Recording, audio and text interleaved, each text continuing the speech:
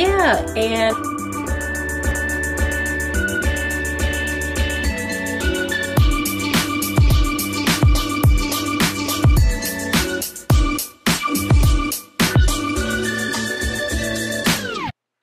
we're back with these babies. Yep, waveformers. So today I am actually going to use the waveformers for a heatless stretch because I wanted to straighten my hair.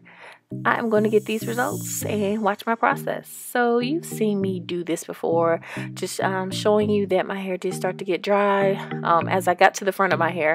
So what I'm doing is just re-wetting it, and I applied a leave-in conditioner. I'll link it below. I think it was the Redken anti-snap. And here I am just making sure my hair is thoroughly detangled before I grab my waveformer. I loop the hook around the base of my hair and pull it tight. Small sections is key. So I've gotten some feedback that it pull their hair, snag their hair, and honestly, if you do smaller sections, you shouldn't run into that.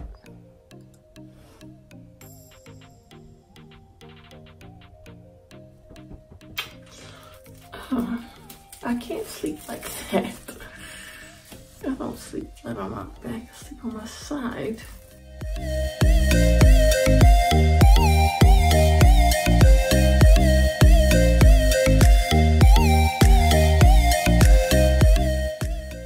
So I'm sectioning these so that I have a comfortable side to sleep on, just a flat side on one side.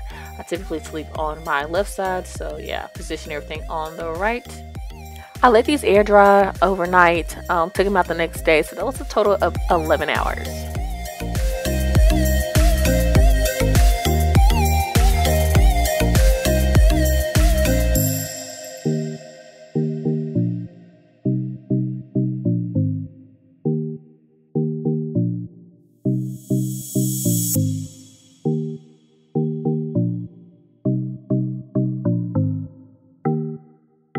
Alright, and you've seen me do this before. These slide right on out. And I'm going to give you an up close of why I chose this as my heatless stretch method. I'm going to be inserting footage of when I straightened my hair 6 months ago.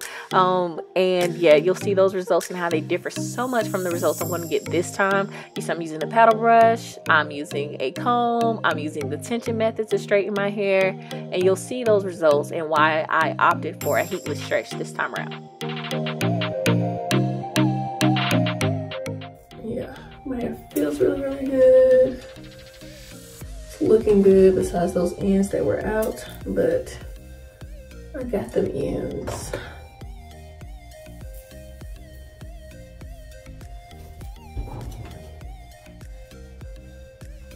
So I'm going to start on this section first. I'm going to apply the Thermal Creations. Now, I don't want to talk the entire video, but I do want to explain my process. I'm going to speed it up initially, but I will slow it down for you.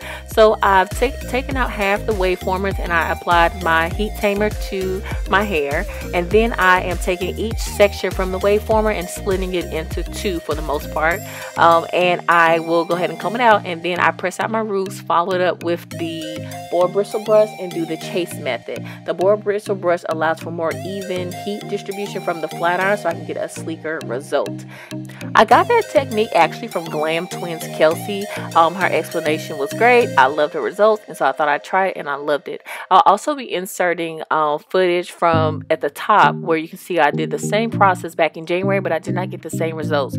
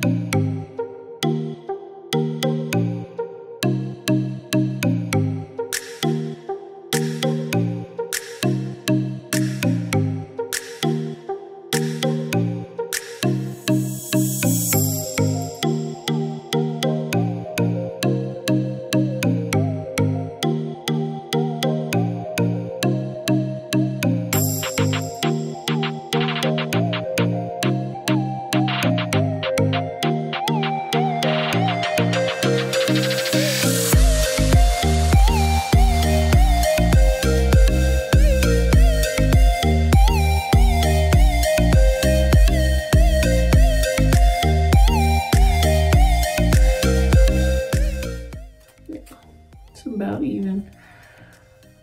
I can't wait to take some pictures with this, but for right now, this is it. So, me examining it myself and looking at what I did the last time, yeah, this is 10 times better.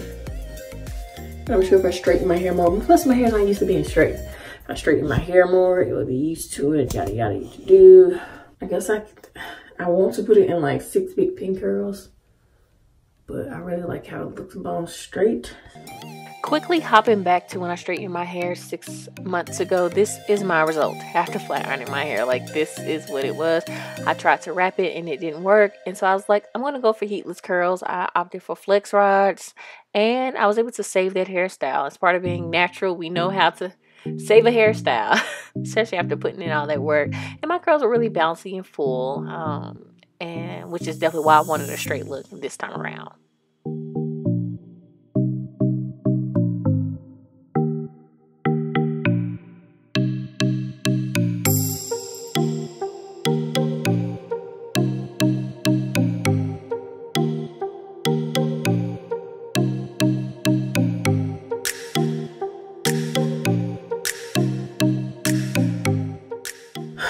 Oh my goodness, this is a wrap, y'all. I got a wrap. Oh, that is so awesome. This is the first time I wrapped my hair since I was relaxed, which was 8.5 years ago.